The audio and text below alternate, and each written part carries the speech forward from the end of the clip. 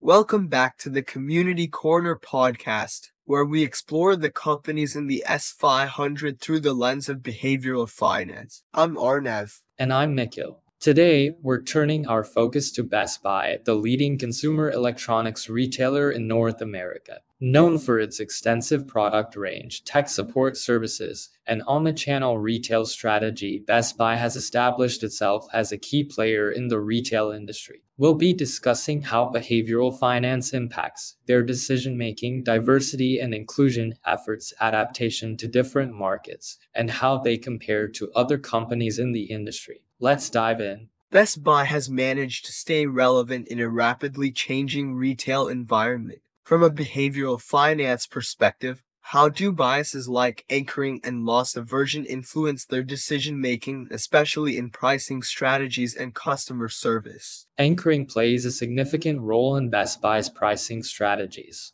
The company often uses high initial prices on premium products to create an anchor point in customers' minds, making subsequent discounts or bundled offers seem more attractive. This strategy helps drive sales, especially during promotional events like Black Friday or holiday seasons. Loss aversion also influences Best Buy's approach to customer service. Knowing that customers fear losing out on post-purchase support, Best Buy has invested heavily in its Geek Squad services, offering peace of mind through extended warranties and tech support. This not only builds customer loyalty but also reduces the perceived risk of purchasing high-ticket electronics, making customers more likely to buy from Best Buy rather than competitors. And this focus on customer service and strategic pricing has allowed Best Buy to maintain a strong market position, even as e-commerce giants like Amazon have become more dominant. Exactly. Best Buy's emphasis on creating value through customer service and strategic pricing has helped it navigate the challenges of digital competition. While the convenience of online shopping is undeniable, Best Buy's in-store experience and after-sales support give it a unique edge, particularly for customers who prefer hands-on guidance with tech products. Let's talk about diversity, equity, and inclusion at Best Buy.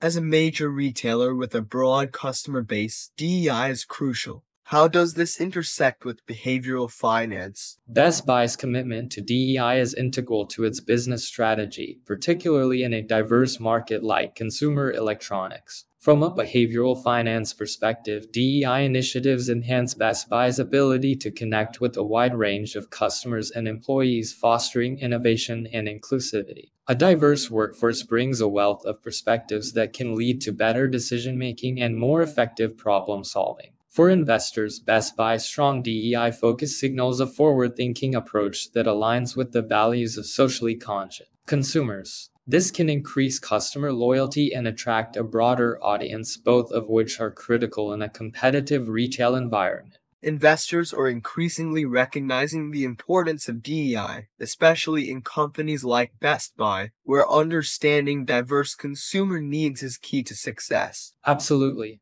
Best Buy's DEI efforts are not just about compliance or public relations, they're a core part of how the company operates and competes. By prioritizing diversity and inclusion, Best Buy strengthens its brand and positions itself as a retailer that values all customers and employees, which is increasingly important to both consumers and investors. Moving on to market adaptation, Best Buy operates in a highly competitive retail environment, both in physical stores and online. How does the company adapt to these challenges, and what role does behavioral finance play in this? Best Buy's market adaptation strategy revolves around an omnichannel approach, integrating online and offline experiences to meet customer expectations. From a behavioral finance standpoint, this strategy addresses the familiarity bias, where customers prefer shopping in environments they trust. By offering services like in-store pickup for online orders, Best Buy reduces the uncertainty associated with online shopping, making it a more appealing option for customers. Additionally, Best Buy's price match guarantee addresses price sensitivity and helps retain customers who might otherwise shop elsewhere for a better deal. This adaptability is crucial for Best Buy as it competes with both online giants like Amazon and other brick-and-mortar retailers. And this omnichannel strategy is essential for Best Buy, especially as consumer shopping habits continue to evolve. Their ability to seamlessly integrate different shopping experiences keeps them relevant in a competitive landscape.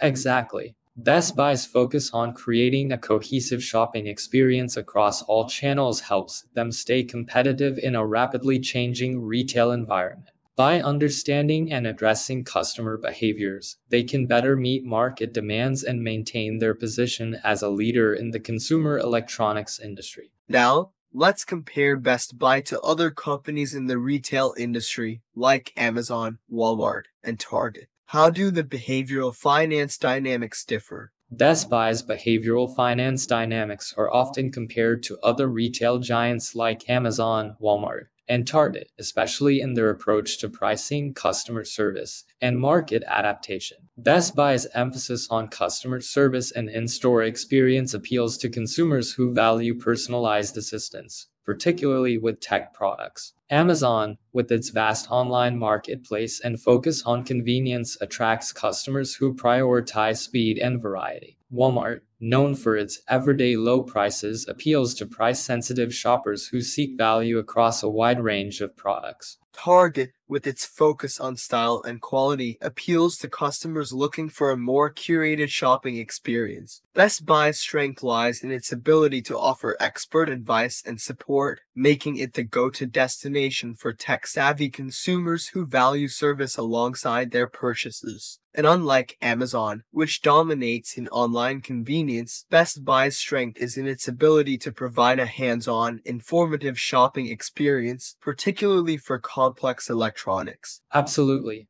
Each of these companies has its own behavioral finance dynamics that shape how customers perceive their value and how investors assess their potential risks and rewards. For Best Buy, the focus on customer service, day, and market adaptation provides a unique value proposition in the retail industry. To sum up, Best Buy's approach to business is deeply influenced by behavioral finance principles, whether it's through their pricing strategies, customer service, or their approach to DEI. But like all companies, they are still subject to the biases and perceptions that can influence consumer and investor behavior. That's right. Understanding these dynamics gives us a clearer picture of what drives Best Buy's performance and where the potential risks and opportunities lie. Thanks for joining us on this episode of the Community Corner podcast. Until next time, I'm Arnav. And I'm Nikhil. Stay curious and keep questioning the narratives.